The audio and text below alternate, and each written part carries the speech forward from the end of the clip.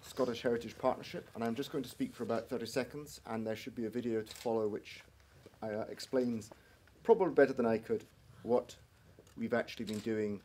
So I'll just briefly go through the people on the project.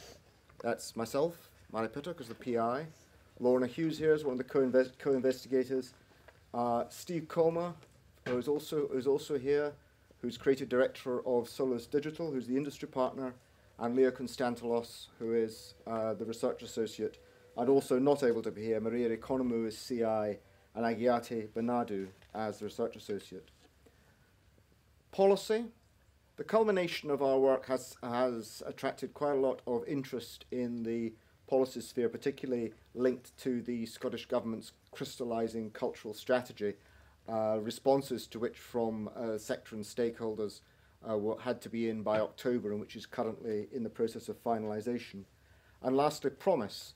If we were to be funded for a phase 2 of this, we have 3 particular plans, beside those arising under policy, to extend the discussion and the evidence base via Historic England, to engage in commercial conversations via Interface, which is a Scottish Government-supported organisation for co-hosting and arranging speed dating between businesses and academic research, and to look at content development in the museum sector via Universeum, the Association for University Museum Professionals in Europe, where a huge amount of content is available and not all of it is being sufficiently utilised.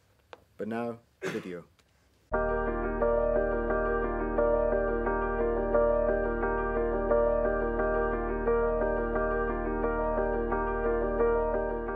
The Scottish Heritage Partnership was established by an EPSRC AHRC award on immersive experiences. The partners are the University of Glasgow, Solus Heritage, the National Trust for Scotland, National Library of Scotland, and Glasgow Museums. Its goals were to explore the audience data of immersive experiences of all kinds in Scotland, to provide evidence for design and procurement values in immersives for the heritage industry. Its core questions were: how successful are the current approaches to immersive technologies at major heritage sites in Scotland? What kinds of future development in procurement and design are supported by this evidence? Tourism is a £6 billion business in Scotland, and there are some 17 million visits annually to heritage and culture sites in Edinburgh and Glasgow alone. Immersive experiences are on the rise, and audiences are changing fast.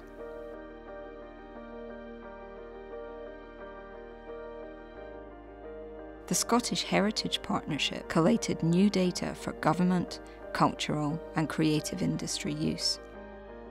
We asked visitors how they responded to the immersive experiences at a number of sites and any issues they experienced. We surveyed sites with mixed immersive experiences, including VR, video games, surround video, multimedia rooms, reconstructed interiors, and themed outdoor spaces.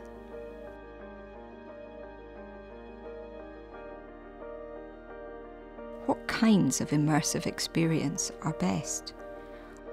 Audiences like immersive experiences, but prefer mixed virtual and physical experiences with a blended experience and a strong storyline. Content was regarded as important, irrespective of the mode of delivery. Less gimmicks and more content. Intangible heritage requires a thickening of the narratives of contemporary museological practice. Under 35s are the most comfortable with entirely VR and digital-based experiences. Audiences prefer the option of handling objects alongside the experience.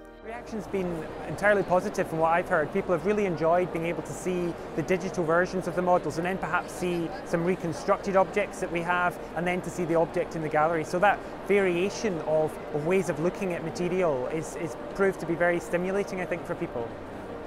I think we're always looking for new ways of complementing the collections. Our reason to be as a museum is to try and reach the widest possible audience, and we see virtual reality as a new way of reaching audiences who perhaps previously haven't found the museum as inspiring or as accessible as they might through virtual reality. Physical objects are best, but even virtual object handling is preferred to a purely virtual environment. What is the site demographic, and do I want to change it? Can it replace guided tours and audio guides completely? How will it enhance interpretation and content, and for whom?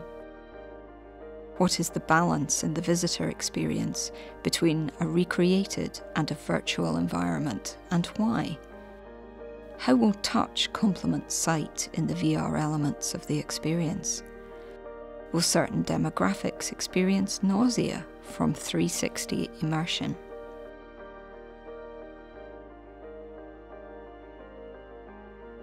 Will audibles be needed? And if so, can they be subtitled? What other accessibility considerations would be needed? How many of the 5 senses are you reaching? Does smell have a role to play? What kind of exciting and substantial narrative is needed to make up for the lack of a social dimension in VR? Can digital content be available in part to engage more younger adults and children? How can we personalise content? Where will the immersive experience be cited, and how will it be mixed with existing content to maximise audience response? What physical material should the immersive project enhance or work in conjunction with?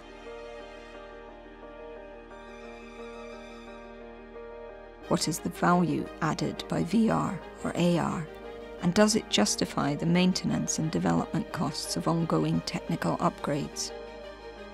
VR or AR or haptic delivery, what is the comparative efficacy, objectives and costs?